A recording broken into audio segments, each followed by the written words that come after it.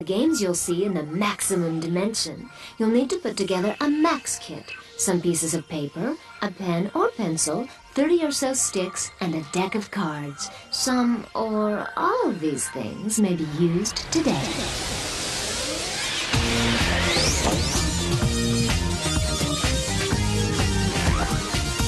Hello. This is the maximum dimension.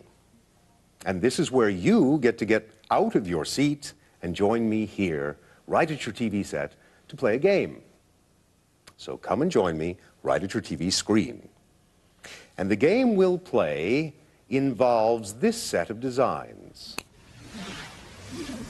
Yes, you're right. It looks like the game known as tic-tac-toe, or some people call it noughts and crosses.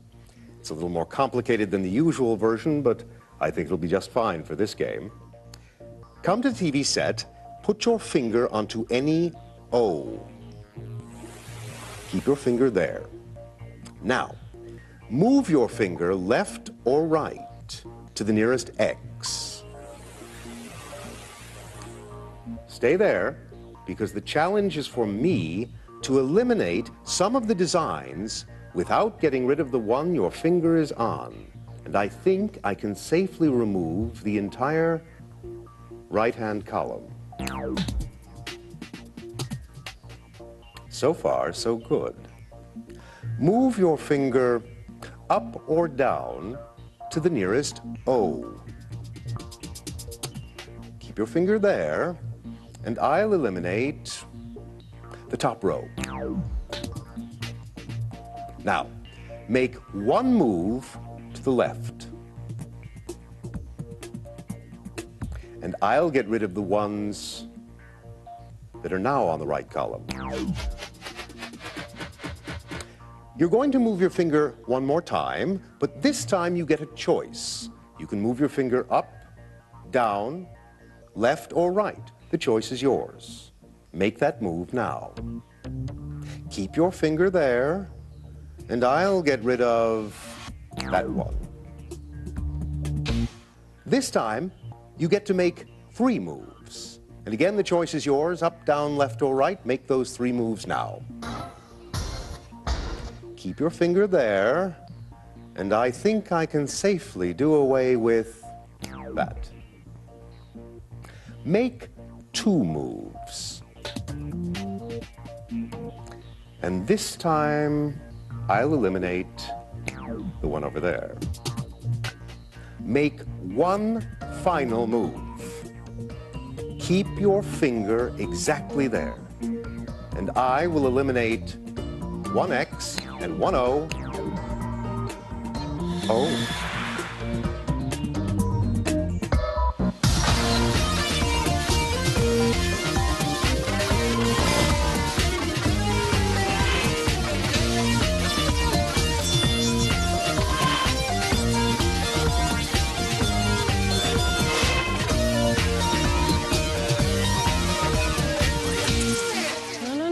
I need your best suite for 2 nights and the LaSalle suite for 1. Right. And can you make sure that the flower arrangements and the fruit baskets have arrived by the time they check in? Great. Thank you. Dare I ask? Oh, this. I've been working like 3 nights this week. See, my office is holding an international conference, and my boss has asked me to do all the travel arrangements for the delegates. That's wonderful, Samantha. It's long hours and it's hard work, but I love it. Well, it certainly sounds like it's right up your alley. That's not the best part. One of the delegates is an old friend of mine. I haven't seen her since high school. I'm sure it'll be a memorable reunion. However, I must ask that you refrain from using that cell phone in my home. Sure. Why? Well, it gives off frequencies that can interfere with other important electronic signals. Like what? Signals from another planet? I didn't say that. Yeah, sure. Whatever. Hey, guys. Well, it appears you're not the only one who's dressed up today, Samantha. What? Need we ask, Ben? Oh, this. Didn't think you'd notice. Yeah, right. Why are you wearing it? Well, I'm going to get punched in the stomach later, so I'm wearing this pillow for protection. Who's going to punch you in the stomach? My little cousin Kenny. He's only 5, but he's really into action figures, so I got him a Mega Minch. You know the one with double-barreled laser guidance system and optional torque-adjusted viewfinder. I don't get it. why is your cousin going to punch you because you're giving him a gift? Well, it's like this. I'll go over to Kenny's house. I'll give him the gift, and he'll love it. Then his little sister Jennifer will want to play with it. The gift will get broken. Kenny will yell at Jennifer for breaking his gift. Jennifer will then run to her mother, who will then punish Kenny by taking away his television and watching privileges for a week. And he'll get so mad, he'll punch me in the stomach. Good thing I have the pillow, huh? Oh, well, Benjamin, you've obviously given this a lot of thought. But are you sure you've thought of everything? Pretty sure. Why? Well, I just hate to see you get punched in the stomach simply because you hadn't thought of all the possibilities. Allow me to demonstrate.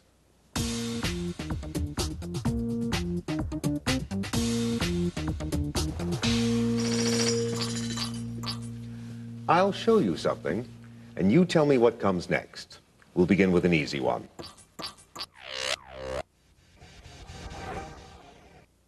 $13. Can you tell me what follows next? Well, that's easy, 14.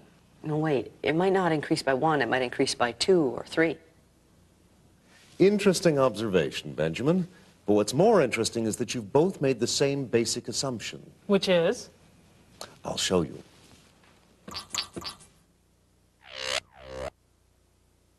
Good one, Max. We would have figured it out eventually. Fair enough. Then I'll give you a second chance. Any ideas? Well, the next letter is N, so... Wait, it may not be an alphabetical sequence. It could be a word. Right. A word that starts with M. Maybe it's some kind of a zigzag pattern. Now you're getting warmer. I'll show you the next item in the sequence. No fair. You can't use a letter from another alphabet. Well, you're on the right track, but I assure you, this is from a language that everyone understands. I'm lost. Could you give us another hint? I'll do better than that. I'll show you the next 3 items.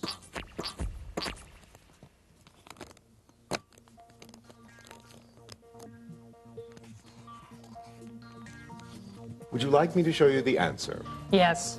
No, wait. I think I've got it. What's that supposed to be? The next item in the sequence. Well done. It is? Yeah. I swear, you guys must plan this beforehand. Look. Each pattern is a number, and its mirror image in sequence. Come again? Observe.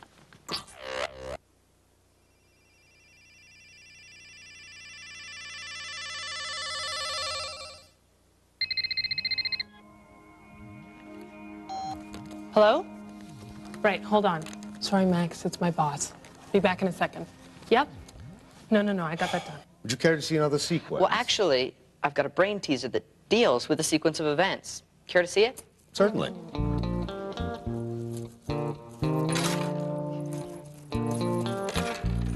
It's quite a collection. Well, always be prepared. Now all I need is a pair of scissors and a cup with a handle. Will a teacup do? That'd be fine. I need a minute to prepare, so I'm gonna go in the living room. Jelly beans. I wonder if he has any black ones.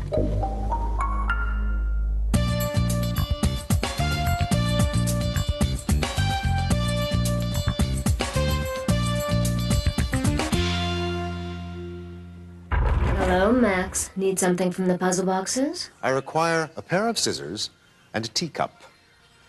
Do you have a specific cup in mind? I thought Benjamin might enjoy the Spanish cup. You know the one I mean? Yes, I do, Max, but may I remind you that the cup in question was given to Christopher Columbus by Queen Isabella and dates back to 1492? Your point is valid, Pi, but I trust Benjamin to take good care of it. Olé.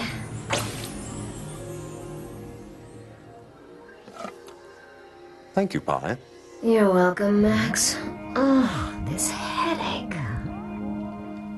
Here you are, Benjamin. Please be very careful with this. Wow. This is a really cool cup. When did you get it? Oh, it's a little something I picked up on an ocean voyage some years back. Benjamin, please, that's very fragile. Don't worry, it's gonna be fine. Perhaps we could use a different cup for this. Too late. Already tied to the string. I'm trusting you. I'm gonna cut the string about there, and the cup is not gonna fall to the floor and shatter. Do you have any guesses of how I'm gonna do it? I don't even want to think about it. You give up? No, don't be hasty here. Let me consider the situation for a moment before you do anything rash. May I borrow your pillow? What for? Well, I've deduced that what you propose to do is cut the string and then try to catch the cup before it hits the floor and shatters into 1,000 pieces. And it is precisely to avoid that outcome that I'm placing the pillow below. All set? I hope so.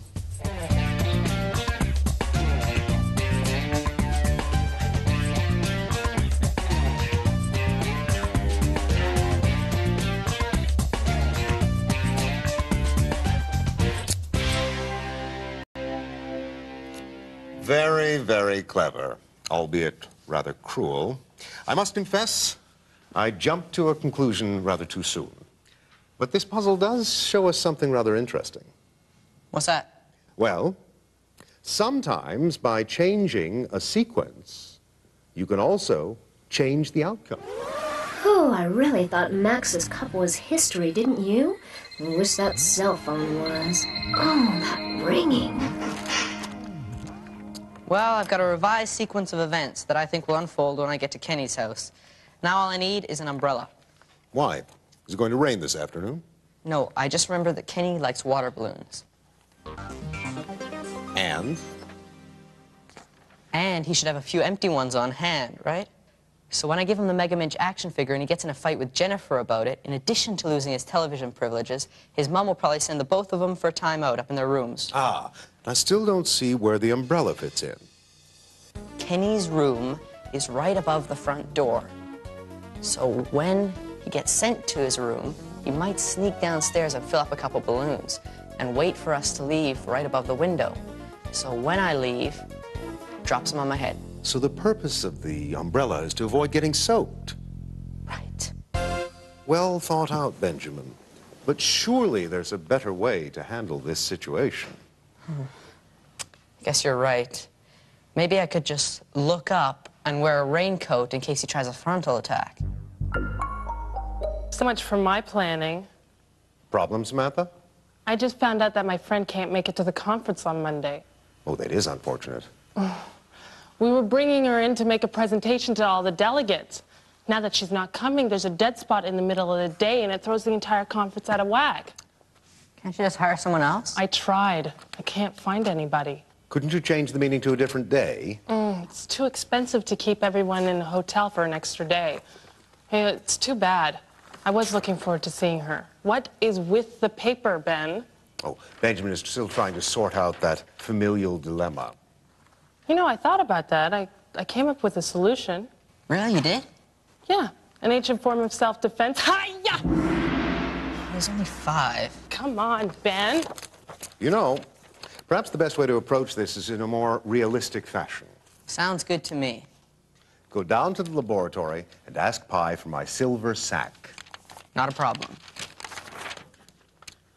You'd best go too. I need some moments to prepare. Okay. And speaking of preparation, you'll be able to try this game out at home. So pay close attention to what we're going to do so that you can do it later. Yeah! Yeah, yeah, yeah, yeah, yeah, yeah. Yeah. Back again, Max? It's me, Pi. Oh, sorry, Benjamin. Slight headache. What can I do for you? I need to get something from the puzzle boxes. Oh, well, then answer this. Dog is tied to a leash 5 feet long. 6 feet away is a bowl of dog food. How is it possible for the dog to eat from the bowl? Well, maybe he hooks it with his hind leg or something. No, no. If the leash is connected to the collar and the collar is connected to the neck... Oh, I know. You didn't say what the leash was connected to. And if it's not connected to anything, well, the dog can just walk over to the bowl. Right? I got one. Right on. Congratulations, Benjamin. And may I say, I like your suit. Well, thank you, Pi. But Benjamin would look pretty funny in a dress, you know. Oh, I'm sorry, Samantha. What can I get for you? Okay, Max sent us to get him his silver sack. Is what? Silver sack. Oh, of course. That's such a lovely instrument.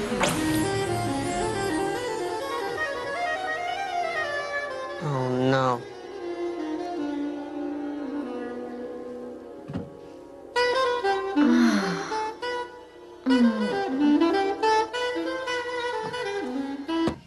Pie.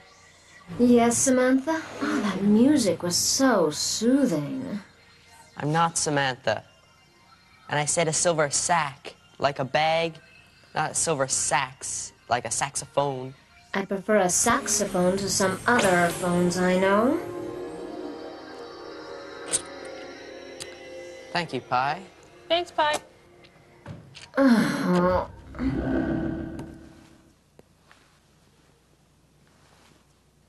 What's in the box? Well, we'll get to that in a moment, but I want to show you these. This is an ancient game with many variations. Dominoes.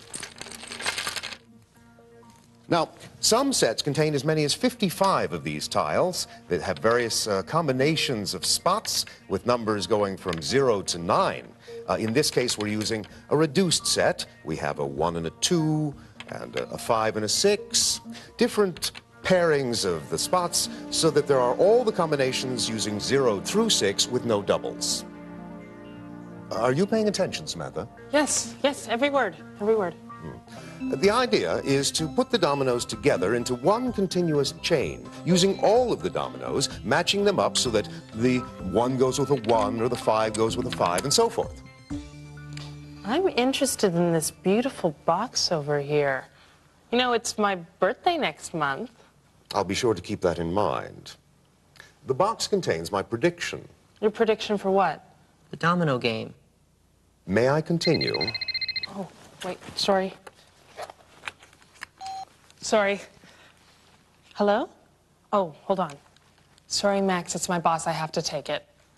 Yep, I had that cleared by the finance department. So should we wait for her? Well, she seems to be otherwise engaged. I don't think she'll mind if we press on. Great. One continuous chain. This should be a breeze.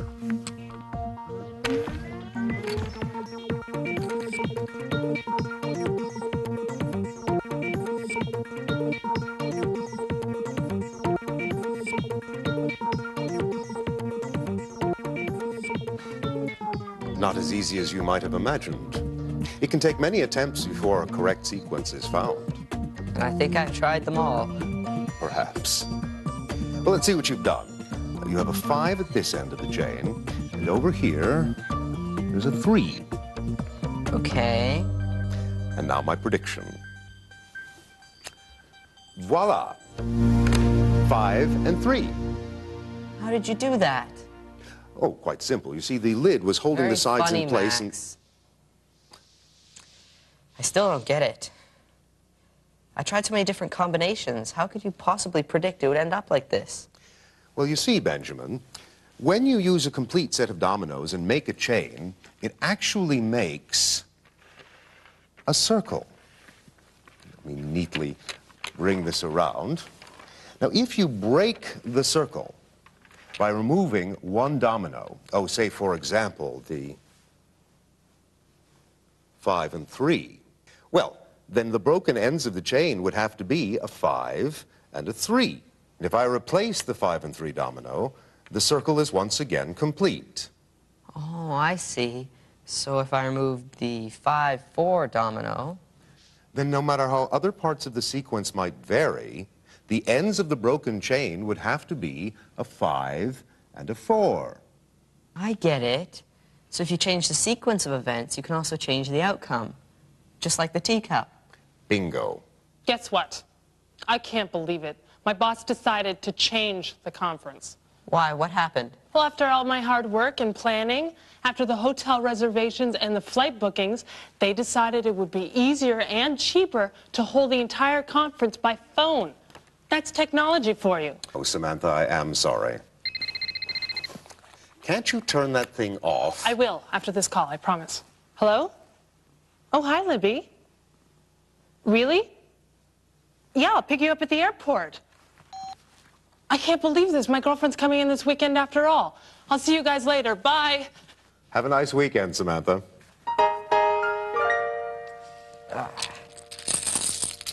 Hey, Max, do you think I could borrow these dominoes? I think they're really cool.